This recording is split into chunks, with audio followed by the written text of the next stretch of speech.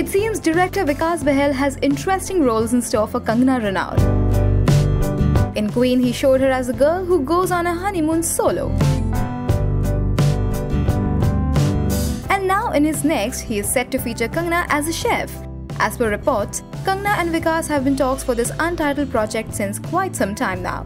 While talking to a leading daily, a source revealed Kangana and Vikas have already had a few discussions about the movie, especially after the release of Shandar. They're keeping the details of the film under the wraps, but one thing that has been finalized is that Kangana will play a stylish chef in it. She will also undergo training in different cooking techniques to prepare for her role.